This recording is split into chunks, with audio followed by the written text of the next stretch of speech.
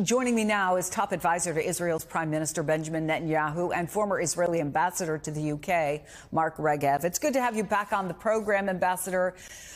Tell us what you know. Where are the hostages now? And anything you can tell us about their conditions. How are they doing?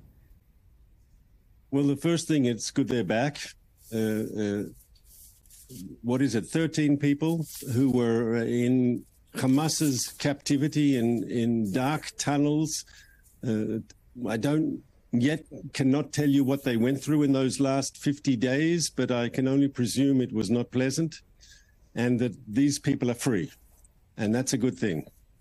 But it's bittersweet because, as you've been saying on the panel, these 13 people are out, but there's still over 100 kept in Gaza. It's true, according to the formula that was negotiated, and here we have to praise President Biden, who played a key role in making this happen. But according to the formula, in the next 4 days, another 37 hostages have to be released, taking the number to 50. That was agreed. And it's also agreed that the humanitarian pause can continue if Hamas continues to release extra hostages, and we've got a formula for that too. Once again, negotiated with the help of President Biden, that says we will give an additional day of humanitarian pause for 10 hostages, and another day for another 10 hostages. And so basically now the ball is in Hamas's court. This humanitarian pause can stop 4 days from now, and we'll be back to square one, and we'll be back at full-scale war.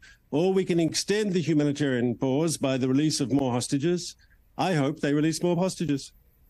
Is there anything you're seeing so far, your government is seeing, Ambassador, that would suggest that Hamas, at least at this early stage, is not keeping its end of the deal? Does everything seem to be going as well as could have been expected?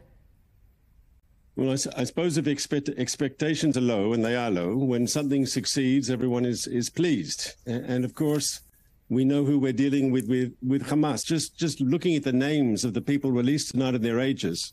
I mean, Hamas released a 2-year-old girl, a 4-year-old girl, a 5-year-old girl, and a 9-year-old boy, together with 6 women over the age of 70. I mean, they claimed that their operation on October 7th was against Israeli military targets, yes? The 2-year-old, the 4-year-old, the 5-year-old. This just shows what we're up against, a brutal, fanatical, terrorist organization. So when actually we did get a release today, of course everyone's happy. But we have to keep making sure that Hamas stands by its commitments. We have to see 37 people, additional people, released in the coming days. And once again, if Hamas wants this humanitarian pause to be extended, they know exactly what they need to do. They have to free more of the hostages. So in addition to the children you just mentioned, there are 5 women who are in their 70s and an 85-year-old woman. 6. Oh, sorry, you're correct. Yes. 5. And then a 6th who is 85 years old, who is not in good health and who has a number of, we know, medical needs. But so it's going to be different from person to person. But what can you tell us about what the coming days look like for the hostages who have been released? So obviously they have to be cared for. No one could have gone through 50 days being taken hostage by a terrorist group like Hamas, and it can't affect them. So obviously their physical health is a major concern, but also their psychological health. What trauma did they go through, especially the children? And so I think here we'll have Israel's best experts working with the families to try to help them come through this in a way that they can return to normal lives, that these children can return to being normal children.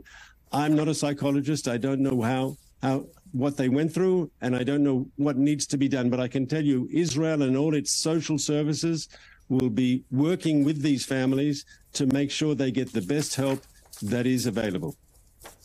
I was looking at the statement from your prime minister, and one of the things that Benjamin Netanyahu said was this is one of the goals of the war, and that the goal continues to be to obtain the release of all of the hostages. But he added, and we are committed to achieving all the goals of the war. He has been very clear. You have been very clear about what that is, which at the top of it is to destroy Hamas, to see that that terrorist threat is gone.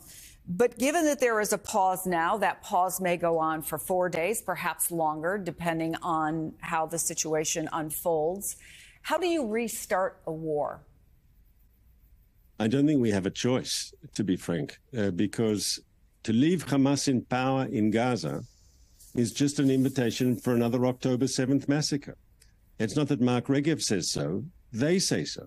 Hamas leaders, when interviewed, say they would do October 7th again and again and again. Given the capability, given the opportunity, they would once again massacre Israeli civilians. They'd once again butcher our people. They'd once again burn houses down with the people in them. They'd do the massive rapes all over again.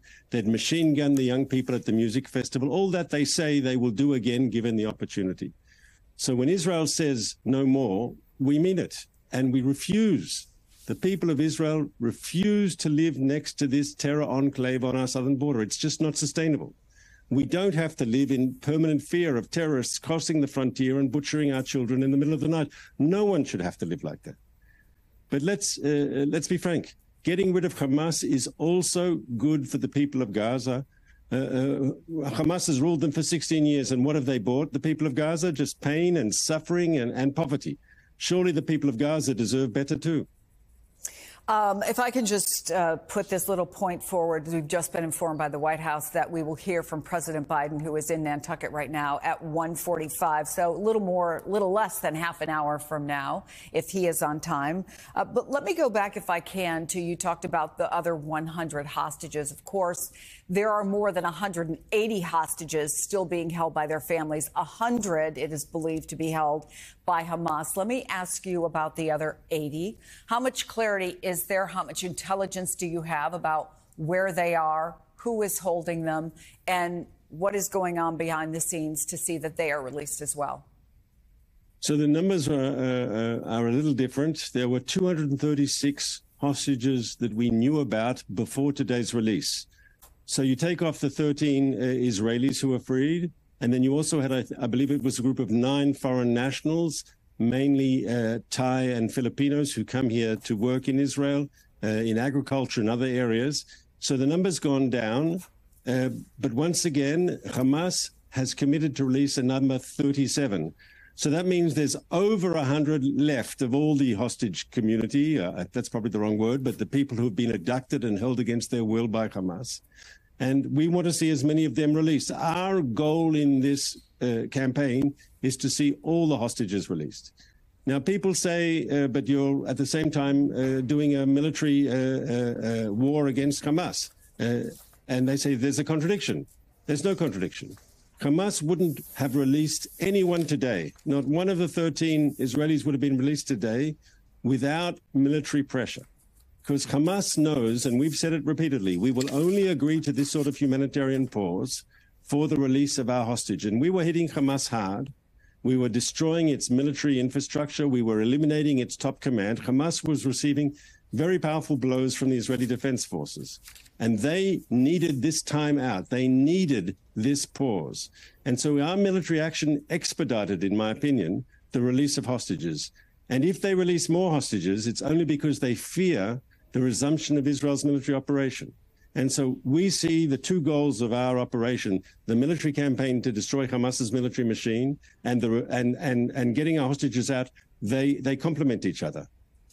You don't have to be a military strategist to understand the advantage for Hamas of continuing to hold the American hostages. No Americans were released today. What is your level of confidence, Ambassador, that tomorrow or in the coming days Americans will be released? Well, they've promised, as part of the understandings, to release the children. And there's one specific, Abigail, who you know is a joint Israeli-American citizen. And so we would hopefully see her in the next coming days, but we're waiting to see what the next list that Hamas will bring us, yes? They have committed to release 50. We believe all the children should be part of that 50, and I hope she'll be one of the people on the coming list. But once again, we're dealing with a brutal, fanatical terrorist organization, not humanitarians. And it's difficult sometimes to understand their calculations. But we will insist, yes, that they keep what they agreed to, which is there has to be 37 more people released in the next 3 days, and that all the children must be released.